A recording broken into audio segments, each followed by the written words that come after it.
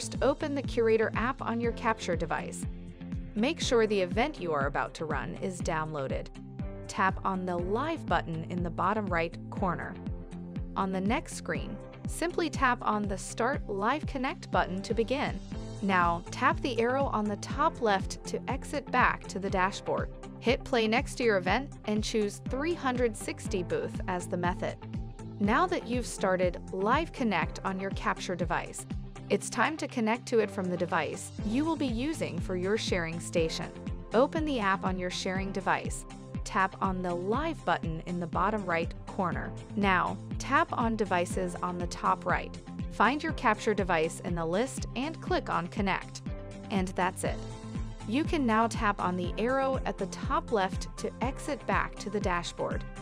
Now, simply hit the play icon next to your event, and then choose Sharing Station as your method. Your devices are now fully connected and ready to run your event.